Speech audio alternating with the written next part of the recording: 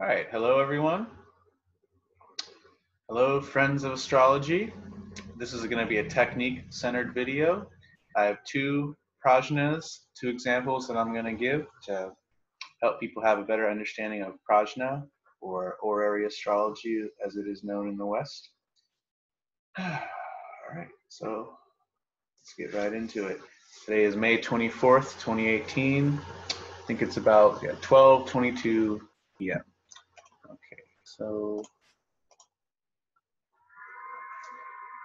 here's the chart of one prajna I was asked back last September 1st. So this person asked, should I invest in Coinbase, this cryptocurrency? I've had a lot of people ask me cryptocurrency related prajnas. So if you're into that and you want to know, I've been helping people out with all that stuff. So if you are curious about that, here's an example. So this guy asked about this particular cryptocurrency. There are a lot of those. I talked about why I think that's happening and all in that Saturn and Capricorn video. So watch that if you're curious more about what I think about Bitcoin in general. But so he asked should I invest in this particular cryptocurrency, Coinbase. Okay, so to begin with, this ascendant is Scorpio. In prajna, if you find a fixed sign on the ascendant and they're asking about if they should do something, it oftentimes implies there will be no change, like it will be fixed, you know? Whereas if it's a changeable sign, it right away does imply a little bit of a change. There may be a change. Could be good or bad still. And then if it's a dual sign, if it's in the first 15 degrees of the dual sign, it'll be fixed. So, or closer to the fixed sign, so it still has that fixed energy. So it may not be as much of a change. And then if it's in the second half of a dual sign, it may imply more of a change. But that factor is kind of easily overcome by other more important factors. But it is saying no change there, so I'm making note of it. I usually do make a note of that initially. More importantly, though, where does the ascendant lord go? It goes to the 10th house. That's good. That's a good house for action, for karma, for, you know, okay, this is a positive action to take, right? Now, when it comes to investing, though, investing is the 5th house, if you ask me. And so the 5th house lord would be the lord of the objective, the lord of the investment in this prajna. The planet in question of that is Jupiter. Jupiter's ruling the 5th house, and Jupiter's in the 12th house. And it's with the 12th cusp too, which could mean this can be tricky because 12th house is a house of loss, but it's also the house of expenditures and expenses. So the prajna texts say that if there's a benefic in the 12th, it's a good expense. But you also don't want to see a benefic in an enemy sign either, you know, which Jupiter is starved in Libra. So that alone, that was sort of mixed, you know, as I saw that. I wanted to see if there was a connection between these two. If you've studied prajna, you know that the applying aspect means they'll come to that thing. The separating aspect means they'll separate from that thing. So the ruling planet Mars is aspecting the 5th lord of investments, but it's separating from that Jupiter. So that's not really what I want to see, because that means that the better investment or the better opportunity has already passed for them to invest in this Coinbase. If it was applying, though, it would mean, oh yeah, you should invest. You're approaching a good time for this. But no, it wasn't. It was saying no. And that aspect that they're making is a secretly friendly aspect as well. So there's something that could be friendly about that, but we don't know yet. I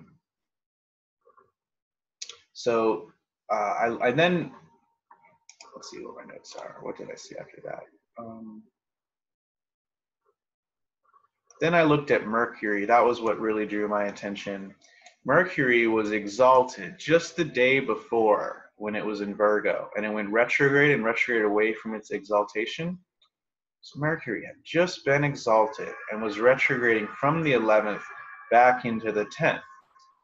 and was now in Ithisala with Mars, the ascendant lord. If, like I say here, if Mercury was just ruling the 11th house, I would like that, because that would indicate, oh, Mars is applying to the 11th lord, there's a gain. Okay, then maybe they should invest. But what's interesting is Mercury is also ruling the 8th house, so that kind of is the worst house for an investment. It represents death, and so it actually could also be interpreted as reading, the death of the game is what Mars would be applying to. This sort of thing itself can be interpreted different ways. The reason that I saw this as bad, whereas at another day, on another progeny, I might say in an example that a planet applying to the 8th and 11th lord can be good, because the 8th house is neutral. Like, it doesn't determine whether a planet is friendly or inimical when you learn about planetary friendships. So this can go other ways. The reason that I actually judge this as bad, meaning don't invest, is because Mercury was just exalted in the 11th, and then it's retrograding back into Leo, and it's becoming a cruel graha as soon as it enters Leo, because it's with other cruel planets. So it's kind of becoming much more cruel, because it's with Mars and Rahu versus just the sun, which it would be ruling when it was in Virgo. So that's a major thing. And one thing you have to know about the Tajika texts, they have rules for particular avastas where, like, the thing is an aspect or is an applying to the planet and it's about to be in debilitation, that means the thing will be lost or be, debilitated. And then if the thing is just about to enter exaltation, then it's very good, And so this is one of those situations where it's just leaving exaltation. So I interpreted that as you just missed your window. You know what I mean? You just missed your good window, unfortunately. So that's what I was trying to say here. When a planet was just exalted or just left that, it's very important in the Prashna system.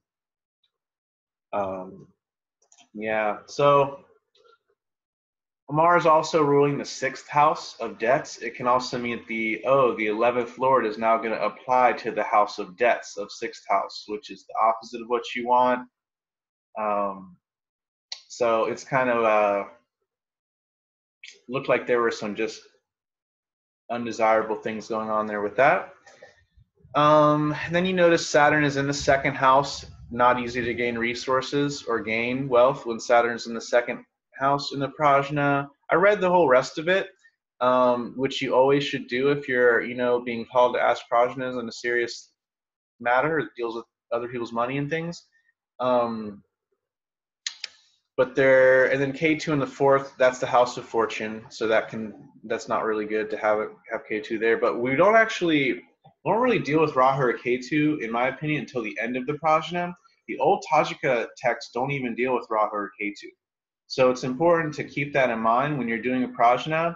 Rahu and Ketu, I do think, are important, but they were left out for reasons, and they weren't as important, so they were probably skewing people. And so it's better to, in my opinion, to do the whole Prashna with just the 7 planets, the classical 7 planets, and then look at Rahu and Ketu at the end if you're still not sure, and then they'll usually fill it in. And I think that's what that was indicating with that K2 in the 4th house of, no, this decision won't really make you very happy. Jupiter also being, not just a planet of investments, but the planet of happiness, and being in the 12th house and being separated from Mars. It's just, so basically I said, no, it doesn't really look like you should invest at this time. It looks like you maybe just missed your good window. I don't remember exactly what I said. Here's the answer. I wrote, don't invest right now. It would not be a gain. The good investment time had just ended. And he wrote me back to let me know it did make sense, because I said, but this project is kind of confusing to me, so let me know what you think about that. He wrote back to let me know it made sense because he had just invested in this Coinbase, bought a crypto coin for $20, and it ended up growing to $200, like really quickly. So that's when he asked me again if he should invest. So that is why it sort of looked good. but it was actually just showing that he had just already invested and had a great deal. He got the best out of what he would get then. So if he had done any more, he would have been separating from the good game. So that's why Jupiter and Mars are like this when he asks, because it means it's in the past, you see? So his good deal he got out of this was in the past. He maybe should have asked me before he invested at 20 and said, hey, I just invested 20. Should I, how's this going to go? Or should I invest more? Then I could have probably looked at the project, and it probably would have been a different way at that moment. And it would have said, oh my God, invest 200 and you'll make 2,000 or something. But unfortunately for both of us, he didn't ask that. And oftentimes you only get karmically what you're merited to get. So unless you're merited to get an insane deal, then you're going to get what the Prashna says you're going to get a lot of times, But anyways, that's why it almost sort of looks good, as you could see, like Mars is applying to the 11th Lord, and that's really nice, But it had just left its exaltation, and because of this Jupiter thing, it's really more implying that it was in the past, in my opinion. And so he got the best out of it then that he would get. He didn't tell me any of that when he first asked me. And this is another interesting thing. When you give a prajna, if you feel like giving some extra information, maybe you should, because it'll give me an easier job and therefore give you a more accurate answer. But that's, kind of depends. And some people, when they're getting a prajna, they're just kind of feeling it out and testing out me as an astrologer before they're going to get other readings. They don't want to tell me anything except this one sentence, and that's fine too. But so here's the thing is, so once he told me that, it all made more sense, because he just told me he had bought one coin and saw it jump and asked me about buying another. Oh, okay, that sort of made sense. But because I was still a little confused and I'm kind of friends with him, I was like, we have a nice friendly relationship. I said, as a professional, it says no. But as a friend, I feel like that is such a good deal. You might want to buy another one. You know what I mean? And so I almost felt bad saying that, because then he did go and buy another one, and then it dropped back down and he lost money. So that, so this is kind of an interesting case where the astrology completely proved itself correct. You know what I mean? Because it said, no, don't do it. And then I accidentally somehow, encouraged him even after that. Because that's the crazy thing about astrology, is you can do this for 10 years or whatever and still be kind of blown away by it being right so often. It still blows my mind. You know what I mean? And so even my rational, and I have to keep one foot in the rational world, or else I won't be a good astrologer. And so my rational side will just catch me and be like, wow, really? Or like be really shocked or surprised. And, the more you do astrology, the more you trust yourself and everything. And you get better at all that. But anyways, this, for whatever reason, the gods, or, I felt inclined to say, I don't know, man, maybe you should just try to, because for an investment, that was a great investment. But it does get harder, because then when it's at $200, then it would have to grow so much more to make it worthwhile. So I really wasn't sure, but he did just kind of went ahead and go for it just to see. He invested, he bought another like half a coin or something, and it dropped back down. And I think he still ended up gaining from the overall experience. He still gained some money, but he lost more of what he had just gained by trying to gain more. So the prajna on this was completely accurate. And it was about investing and finances and all these important big sciencey and, mathematical, logical things that all these, academics and stockbrokers and business professionals love to write off astrology and think it has no value, but here it goes, having value. All right, so here is another really interesting prajna. Okay, so this is the question, where is my mom's lost car key? So this was someone who asked me on behalf of their own mother. So you can do that as well. Even if you're not curious the question, you can ask on behalf of someone else, where is my mother's lost car key? So right away. Ascendant is fixed. It indicates no change. Ascendant Lord is in the 10th, though. That's a good place for, that's a productive action could be done here. Again, lost items are the 4th house. You would maybe think 2nd house is movable objects, but the 4th is the treasured thing. So if it's a thing that you treasure and are attached to and are looking for, it's the 4th house. So Moon was in the 4th house, so that's interesting. Moon is full, so there's a bright moon. There's brightness in the 4th house, so I feel like that indicates you could find it. Jupiter, Moon is applying to Jupiter. That's another great indication that, oh, it's applying to a benefic. Then I will be able to help them.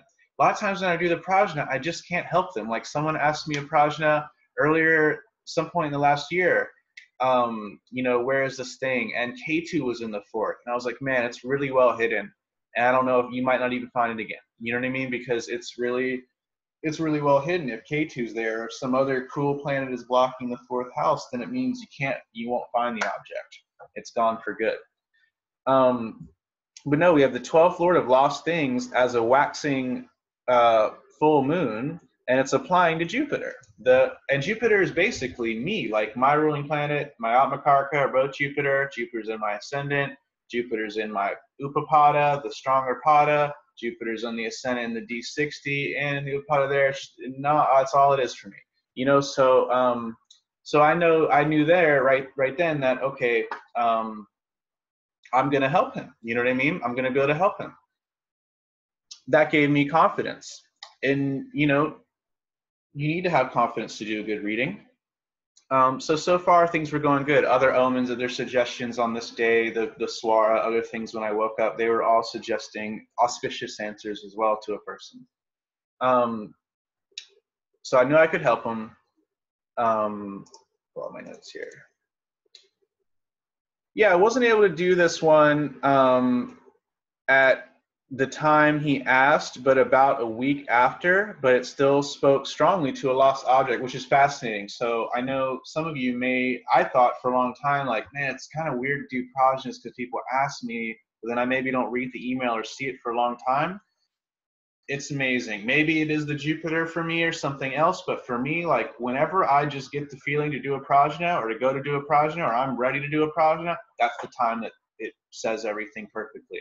So if you're going to get it really into prajna, you have to have an element of trust in life and in overall. But you're probably not even watching this video if you don't have some element of that already.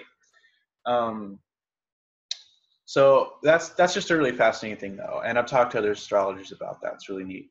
So the Ascendant Lord, yeah, it goes to the 10th. I already mentioned that. Yeah, I already mentioned that.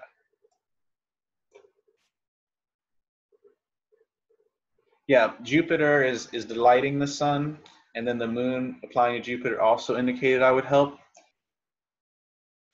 Yeah, that's right. I already said that. Scorpio, yeah, this is some interesting stuff right here.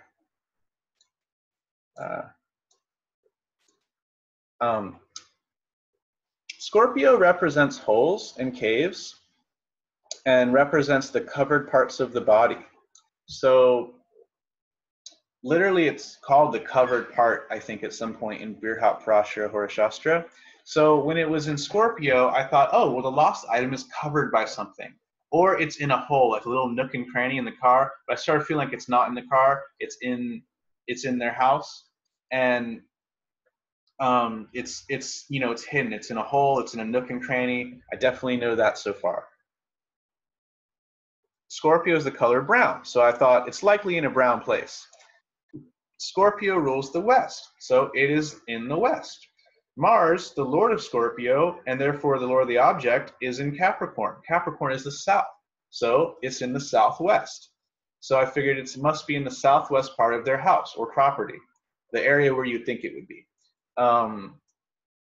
Mars is exalted, again implying that it will be found. The lost object is in an exalted state, you know? Mars is in Capricorn, an earth sign. So earth signs represent ground level. So I know that the thing is at ground level. Water signs represent something being below ground level, like how water, fills in beneath the ground level, or beneath sea level, we might even say. So I knew the item was at ground level or below ground level and covered up by something. Because again, that could just mean being below ground level means, there's something over it and it's below that.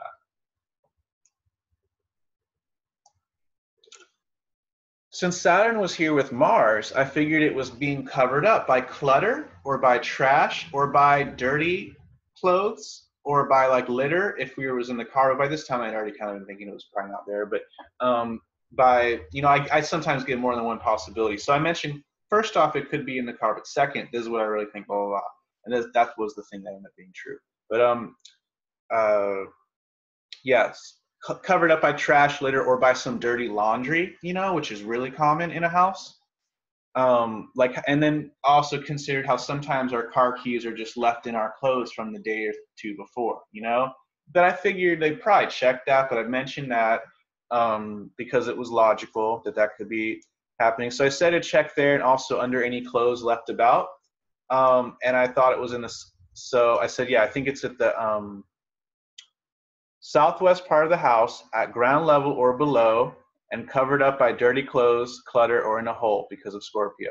But I do think he will find it, and is in brown. Could secondarily be in dark blue or modeled in a multicolored environment, because that's what I use for Capricorn. I use Capricorn as dark blue or like variegated, or just kind of when things are naturally kind of like a bunch of earth tones, like looking at the marsh or something. And Capricorn does rule Mars, so that's also why I think that.